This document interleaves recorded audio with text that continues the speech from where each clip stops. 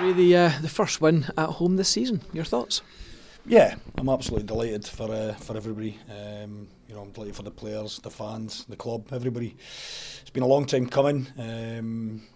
We probably should have had it done by now, with some good performances early in the season at home, Ross County and things like that. So it was important we got it. And today was the day. So thankfully it's happened. Another new formation this week, almost at a 4-4-3 when we were in attack. I thought we looked a lot more dangerous with that movement of the front three up top. Yeah, we're obviously aware that Stephen Dobby and Lyndon Dykes are a very, very, very potent partnership, and they link very, very well. So, we made the decision to play Abdul Osman sitting right in front there, and I thought he'd done a great job in terms of nullifying, along with the two centre-halves, and closing the space down. A lot of people won't see that, but I thought he'd done a great job and really restricted them so they couldn't link up and play and get any rhythm.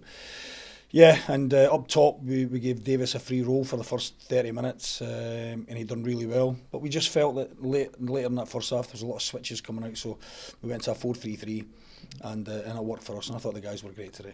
You mentioned there the defence as well, of course, with William Edgingelly coming into at centre half, Paul Dixon going out to left back. Basically a new look back four and keeper, but I thought as a unit they looked really strongly together. They did, we've done a lot of work on Friday. Like I say, Harry's been great, but I know all about William, and I know Paul Dixon inside out. And young Kieran's done great. He's only a young boy. He's only starting to play some regular football, and Jordan. So we went with that shape today because we know what Queen of the South can do. But we worked hard on that. We worked hard on our set pieces against today, and I thought they were fantastic. So overall, listen, we didn't have anybody on the park that didn't play well. So it's a really good day all round. 1-0 at half time. Potentially, I thought actually it could have been more than that. Yeah, I think we created some really good opportunities. I think Demi done great down the left hand side a few times. It could have been, it wasn't, and we just had to make sure in the second half we were focused, because we know the threat that they've got. But the boys were fantastic, and they worked extremely hard for that win today, and they were determined to get that win today. 2-0 to the good, and then of course it reduced to 10 men. Were you nervous at all at that stage? I was. I'm not telling any lies. It's always difficult when you go down to 10 men. And 2-0, it's one of them funny scorelines. The next team that scores that goal, there's a real momentum with them, and I thought this could be a nervy 15 minutes, but fair play to them. Jordan McGee does great, bursts forward, and the ball breaks to Demi, who does well and finishes. So I was glad to see that go in. For a potent strike force, as you mentioned earlier, Stephen Dobie and Lyndon Dykes, I can't recall a game when I've seen them so quiet. Yeah, listen, obviously they went to beat Dundee during the week. He scored a hat-trick. He's a phenomenal player at this level, and he's such a talent, and every time he gets the ball, especially Stephen Dobie, you think there's something going to happen. So we had to make sure that we gave ourselves the best opportunity to win the game today. And I know we'd probably like to go gung-ho, but we had to make sure we keep it tight at the back end. And as I said, I thought Abdul done great in that role today.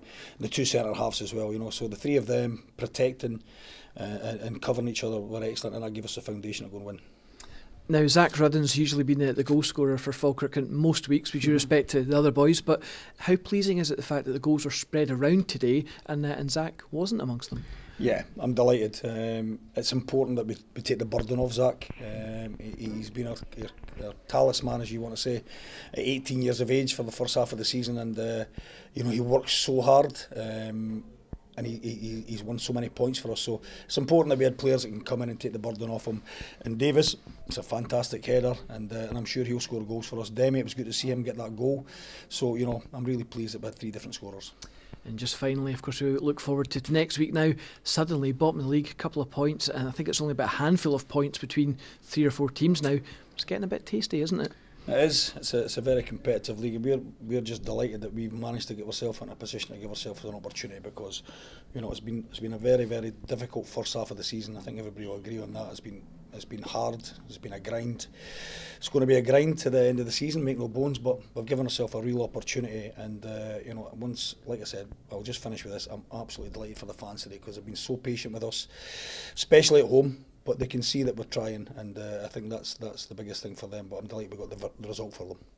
Well, Ray, congratulations on the win, and thanks for your time. No worries, guys. Cheers.